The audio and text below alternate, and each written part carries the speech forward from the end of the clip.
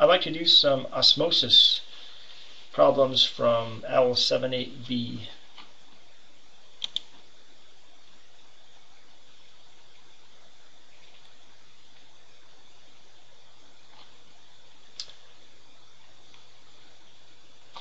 So here are two solutions. You have a molecular compound on the left side, so the osmolarity is the same as the molarity, so 0.315 osmolar. And the solution on the right is an ionic compound. Therefore, the osmolarity is 3 times the molarity, and I get the 3 because there's 3 total ions in this formula. 2 anions and 1 cation.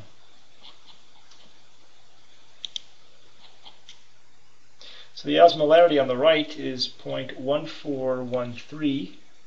That's 3 times 0.0471.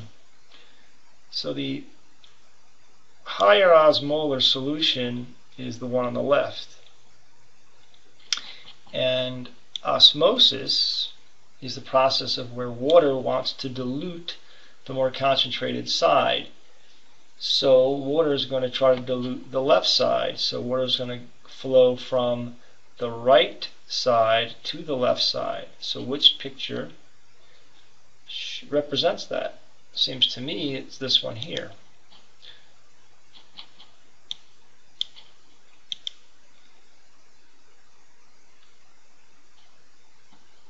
Let's try another one.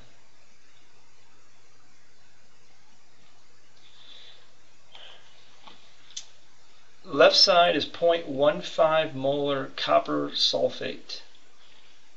So the osmolarity on the left side is 0.3.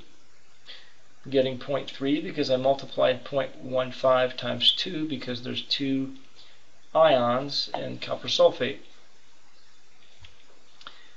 The right side contains physiological saline, which is 0.3 osmolar. So we have isotonic solutions. So there should be no movement of water. Choice A would be my choice. Oops, let me submit that.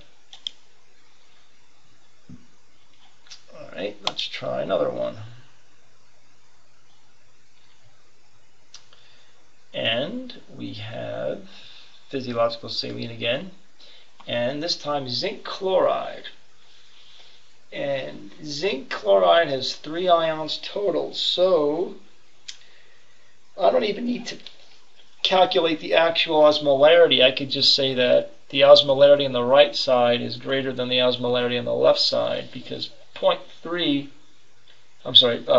times, which is about 0.2, is close to 0.6. So the right side has a higher osmolarity. So I would say water is going to go from left to right. So we're going to see a drop in the left side. And I see that right here. And remember, water wants to dilute. That's why water is going from the left side to the right side, because the right side was more concentrated.